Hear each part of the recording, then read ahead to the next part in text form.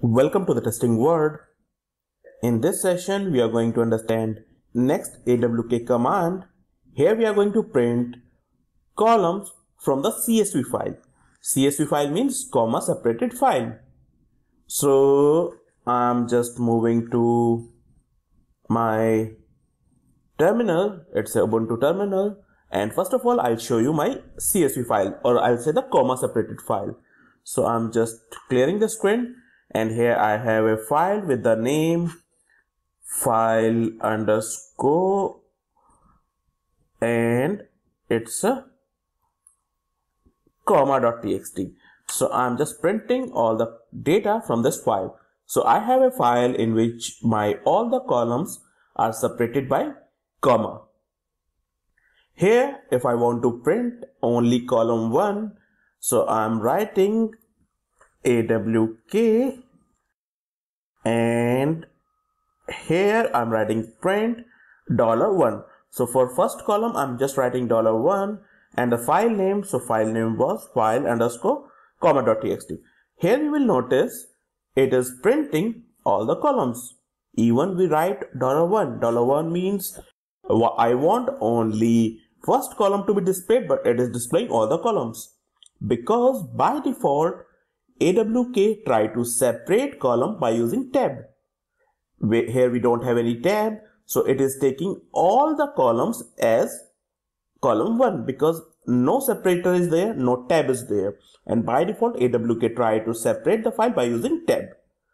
Here we have a different separator. Different separator means here my columns are separated by the comma. So I want to use this comma as a separator. So now I'll show you how we can separate the column by using a specific separator. Here we have a comma as a separator and then display the data. So I'm just writing AWK hyphen capital F. Capital F, with the help of the capital F, we can define the separator.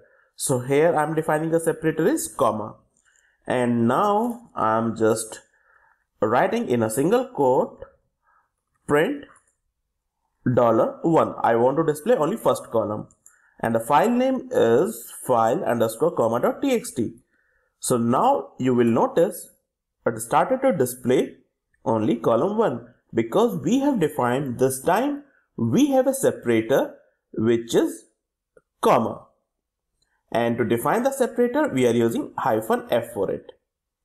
So by this way, if you want to display multiple columns, like I am displaying $1, $3. So first and third column, and I want to display some space between these two columns in the output. So I just written double quotes space in between these two columns.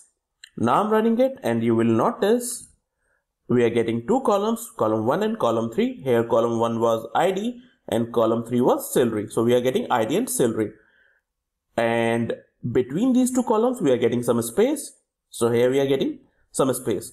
So if I try to explain this command again, AWK is the command name, hyphen F is used for define the separator. So I'm defining separator is a comma. One more thing that need to be noticed, here this is a case sensitive, means for separator we need to use capital F. Then it's same as we are doing in the previous commands. We need to write print statement inside the single quote and the curly braces. We are defining what all the columns that we want to display.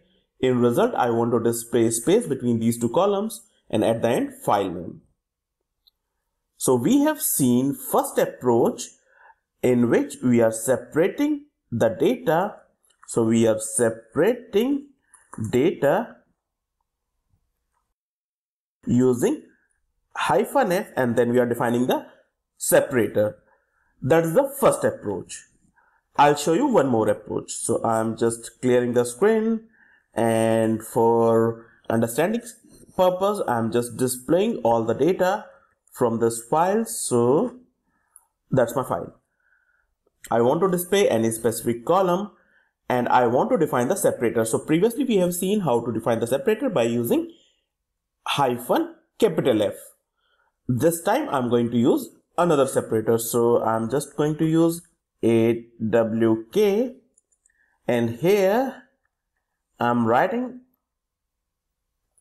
print $2. I'm just printing only one column, and here at the end, before writing the file name, I'm just giving fs. So fs is a specific variable which is available with the AWK command, and we can define the separator over here. So I'm defining separator is comma, and now the file name. So that's my file name. I'm just running it.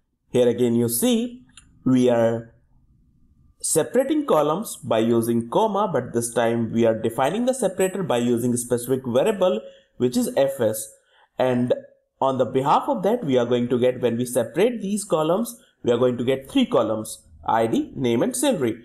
I want to display second column, so here it shows name column data. So we have seen we can display the content of any file by defining the separator. We can separate file by two approaches. One approach by using -f and using predefined variable with the name fs. So with the fs we can define the separator over here. So in our case separator was comma.